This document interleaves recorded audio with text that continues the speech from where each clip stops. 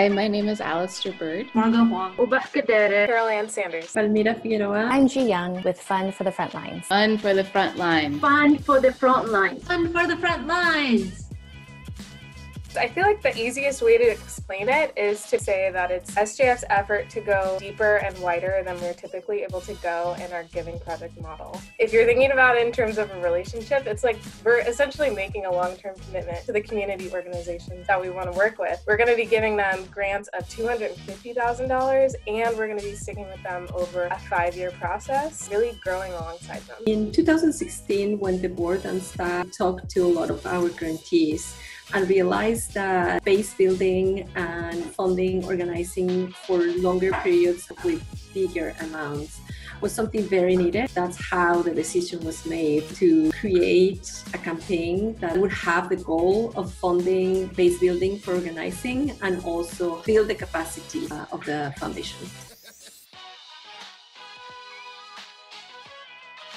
Yeah, I joined Fund for the Frontlines campaign because I'm excited about the possibilities. I thought that the campaign had great focus and the BIPOC group involved was fantastic. I was really excited to learn that the steering committee for this was going to be entirely BIPOC-led, and I wanted to be a part of that. Through the last few years, the learnings that we've had around Black liberation and focusing on dismantling the white supremacist lens that we have been using in our way we fundraise money, in our way we organize donors, has been transforming. With that transformation, the Fund for the Frontlines has transformed too.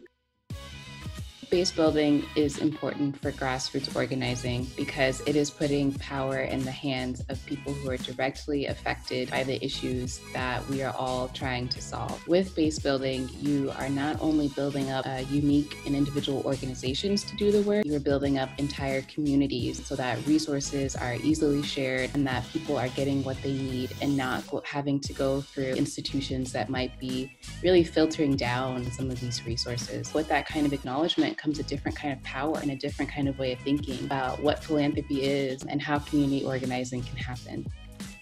So what I hope this campaign accomplishes the ability to move money to our organizations, which we've already done, which is amazing. And then also just organize and gather around BIPOC volunteers and fundraisers to do this work together, that it's not done for us, but done with us and by us. We're not on the sidelines witnessing or being recipients, but participating and leading, and that feels really powerful. Just the idea of having a fund that funds base building, funds leadership development, funds community organizing, fund folks who are on the ground doing this work, all that in our region excites me. Donate. Donate. Donate. Donate to Fund for the Frontlines.